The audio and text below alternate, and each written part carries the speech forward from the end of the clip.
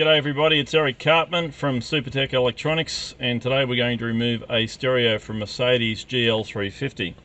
Now, the tools you will need today is a plastic spudger and a torque 20 screwdriver, and we'll get started.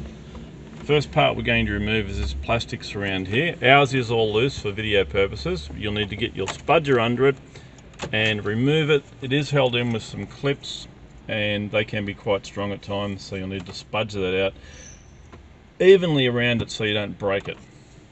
We'll put that aside for the time being.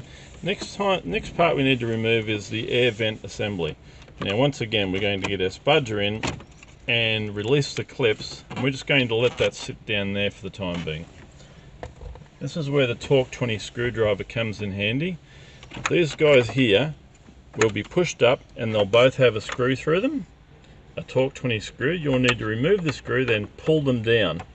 Once they're pulled down, the stereo will come out, and in the back of it will be some electrical connections. Now they are all keyed, so you can't get them in the wrong spot. The only tricky one is this guy here. You've got to pull that up and pull it towards the front of the car. All the rest of them are color coded and keyed, so they will only go back in one spot. And that unit is ready to send off to Supertech Electronics for repair. Now you may have a screen issue. That's something else we can sort out for you.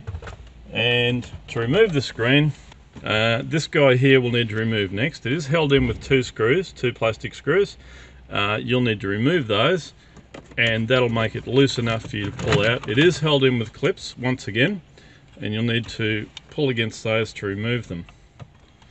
Now from there we're held in with two torque 20 screws, and we'll want to remove those guys. Okay, so once these guys are loose enough, this screen will come out, and it is held in with some electrical connections, and once again they are keyed so they won't go in the wrong spots, and you can send that off to Supertech Electronics for repair.